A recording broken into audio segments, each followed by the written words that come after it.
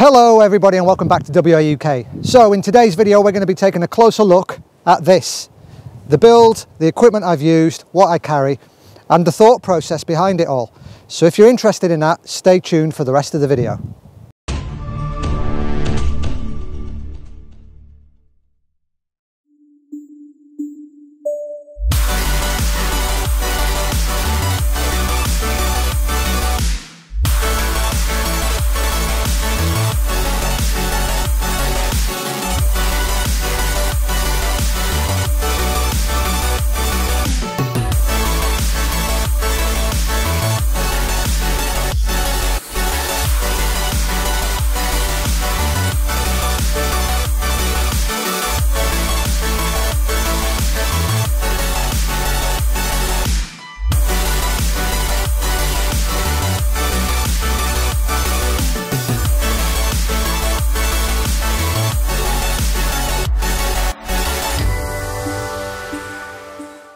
So a great place to start this video will be exterior. Now exterior and styling is all down to personal preference. There is no right or wrong colour, there is no right or wrong tyre. There's A, budget, and B, what you personally like. I like this colour, I like these tyres, so that's where I've gone with.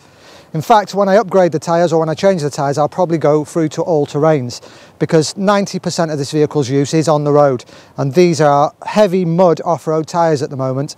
And the only time I use it off-road is when I'm coming into the woods or when I'm doing a bit of shooting. So to be fair, they're a bit wasted on me. But that's my whole thought process on the exterior of the vehicle.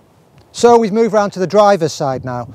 And on the driver's side is usually quite plain. Apart from the ladder that gains access to the roof rack and the awning tie-down point, it's usually quite plain. But what you will see today is the solar panel. With the sun being behind the camera, I've put the solar panel on this side of the vehicle, which is one of the beauties of these foldable solar panels. You can move them about to wherever the sun's coming from. And to be fair, that little solar panel, I think is 100 watt foldable, obviously, and it's kept my leisure battery that's powering my diesel heater powered up great for the last 5 days. Moving down to the bottom of the vehicle, I have got some diesel. I brought far too much. I did a bit of maths while I was at home and my maths was well out. I decided I needed about 25-30 litres, and in fact I've only used probably about 7 litres so far, and as I say, I'm 5 days into my camp. So for this quick section of the video, I'm just showing you a few storage solutions. As I've been out for a week, I put all my fresh produce and tinned food underneath the vehicle as I'm not powering my fridge at the moment. Stored that just under the vehicle and they're keeping fresh and they're keeping cool. I did bring quite a few bottles of water with me and some friends brought me some extra water because I completely under budgeted.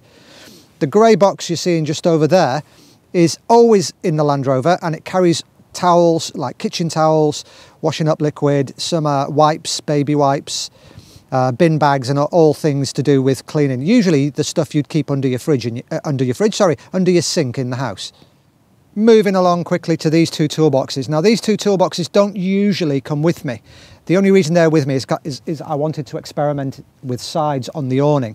So I've got a few, shall we say, cheaper tarps that I was going to experiment putting sides on the awning. So they're the only reason they're here. I haven't actually done that yet and I'm probably not going to do that because the weather's not needed them, to be fair. So this ammo box is being used as a step to get into the back of the vehicle at the moment.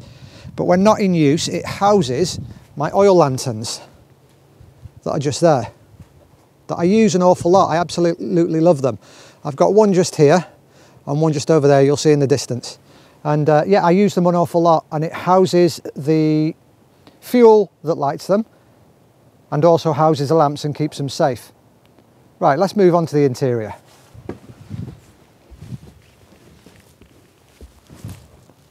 I'm going to keep my feet just on the mat here, which keeps all the mud off the carpet, and talk to you a little bit more about the interior. So the bed that I'm sat on actually has a couple of different configurations. It can come out slightly wider, so in the summer I'll usually have it wider because I don't need the heater on. And if I just move along to this little camera, I can show you exactly why. So one of the heater ducts for the diesel heater comes up through the floor, which is in front of the fridge. And if I deploy the bed fully, I restrict the heat coming up through the floor. There are a few other ducts dotted around the car, which I'll show you shortly. But the controls for the diesel heater, obviously there's my pillows, I sleep at that end, and the control for the diesel heater just pops up there so I can control it. Since the last time you saw the vehicle, I have moved my fridge sideways round, and that's to gain access for when I'm making myself a brew or cooking or doing whatever I want to do in the morning on the counter. Again, I have changed this a little bit because last time you saw it, there will have been a shelving unit just there that I could gain access from outside when I was using the gullwing. These drawers are all now fixed in place, they can't move. This one is a drawer, and I keep all essentials in there, so like tea, coffee, a little tiny burner over there in the corner, and usually my kettle and another pan, and usually my cups will be in there too. At the moment they're not in there because I'm using them. In these cupboards just underneath, they're all bolted in again and secure. I've got other things like spare burners, spare tea and coffee, and this one is just a pea bottle and some stuff I rarely use. Cookser, candles, spare gas and other items. On top there's a nice little slither of space that I can just fit in some plates, spare hot water bottle and spare water carrying vessels, let's call them. Down the side I usually have a dustpan and brush, which is a little tiny thing that looks something like this. I can't remember where I bought that from, but it's a great little thing. Try and get it in the light for you to see. And my first aid kit, which is always near the back door, always has been on every vehicle build. The shameless plug, my water to go bottle, so I can filter rainwater and such while I'm out in the wild, just in case I do run out of water. And that's my usual sleeping bag. That's the one I usually use when I'm staying in the vehicle. But at the moment my other sleeping bag is over there hung up, just airing. Now on the back of the door, I'll shut the door just so you can see it. It's going to get very dark for a few seconds, so I will turn on some lighting. Is my camp cover. Now in the camp cover I have mainly personal hygiene stuff with a few exceptions. In here it's toothbrush, toothpaste, face towel, comb, baby wipes for baby wipe washes, bum wipes and toilet paper, just because I'm staying out in the woods so long, obviously you need to keep clean. The bottom one is just odds and sods, some spare big wiring and other bits and bobs, and in the top one just here on the left is USBs and maybe a few spare lights and things. Let's open the door again just to get a bit more light in here. I have got thermal curtains on the back of the vehicle and on the side I sleep, which is just here, as you can see. So all the lighting I've used in this vehicle is battery operated, i.e. I charge it off USB. I never wanted it to be a situation where I have like a mains in the car, if you know what I mean, a 12 volt mains. So everything is either these little pucks that you can turn on and off via remote control, and it has various different temperatures and different brightnesses, or I have little lanterns like this one behind me. This works fantastic. I can't remember where I bought it. It was either eBay or YouTube, but it's just touch sensitive. And if you press and hold it, it gets brighter.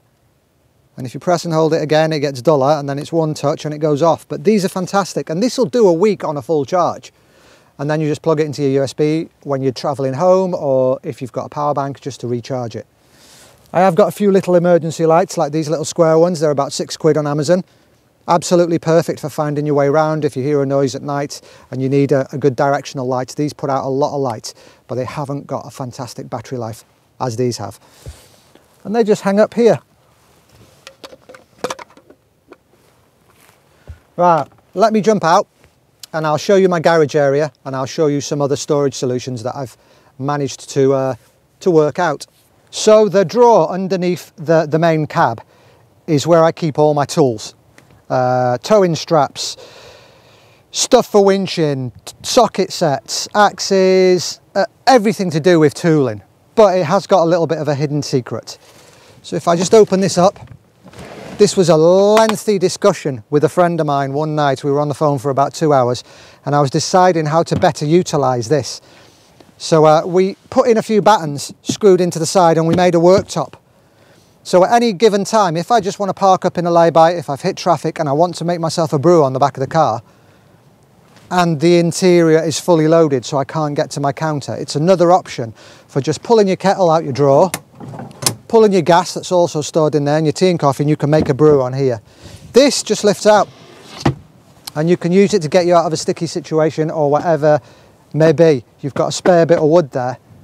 But in here, as I say, is all like silicone guns, wipes, oils, and various other bits and bobs. But this was a fantastic idea. Instead of having a table that drops out on the back of the door, to have it just there, because I've got this, I may as well use it. And that is a very recent upgrade. So before we talk about the garage area, let's talk about all the insides of the doors. All the doors I've lined with ply and carpet, and that's because carpet and wood will hold heat a lot longer than metal. And you can see just here at the top of your screen, I've got access to my fridge on this side. I'm not going to open it, but there you go, I can open it. I'm not going to open it because my computer's just charging on top of it, and I don't want it to slide off. But let's get on to the garage area. So my garage area is under where the back seats should be. And what I store in here is I've got a couple of plastic boxes just with emergency items really. I've got some MREs, I've got some cordage and things in the one in the back I'm not going to get out, some masking tape and some very rarely used items that I could probably take out now. And in here I've got a couple of MREs and again another couple of bits that are there just in case of emergency that I don't need access to all the time. But what else is under here is I keep all my pots and pans, stuff I've used on open fires before now, and I've got charcoal on them, so I don't want them dirty in my bedding or dirty in my bed in the back. And also the diesel heater and the leisure battery are stored on the other side. And if I just bring you in for a quick close-up here, that's one of the ducts for my diesel heater. It's got a total of 4, one that comes out on the driver's side, one that comes out on the passenger side, the one you saw in the back before that comes out through the floor, and it's got one that comes straight out the front and heats up the cab area, because these things have really bad heaters and they get really cold in the winter. So just that option of being able to turn on your diesel heater and get into a warm car in the morning when you're on your way to work is highly recommended. So let's just finish up at the front of the vehicle. So the front of the vehicle is usually where I store all my stuff when I'm camping. As I mentioned earlier on in the video, I have been camping for 5 days, so it's a bit of a mess in the front. Dirty washing. I've got some knives and some stuff that I'm going to make further videos on while I'm out. And I've also borrowed my friend's external battery pack, mainly because my one let me down 4 days before I was meant to come away. But more on that in a separate video, and more on power solutions in a separate video, because that's going to be a whole rant and me moaning. Over on the driver's seat I have brought spare clothes, underpants, trousers, socks and such. So just my bug out bag or a Bergen I usually store on the driver's seat. But as I say, when I get parked up, this area is usually just a mess and storage.